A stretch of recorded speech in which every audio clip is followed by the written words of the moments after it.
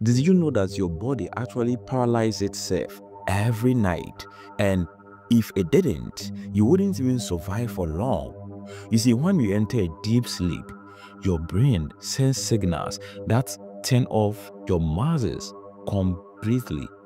You can't move, talk, or even breathe properly.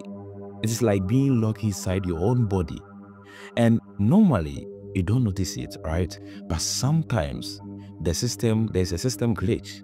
Yes, you wake up in your own mind, but your body stays frozen. You are fully awake, right? Your eyes are opened, but you're unable to move or even scream. And that's actually when people see things, dark shape, strange figures in the room. Scientists call it sleep paralysis, hallucination caused by the brain mixing dream with reality. But every culture has the same story. The shadow man, the old hag, even the night visitor. It is terrifying, alright? And it's happening about 8% of people regularly. Your brain does this to keep you safe.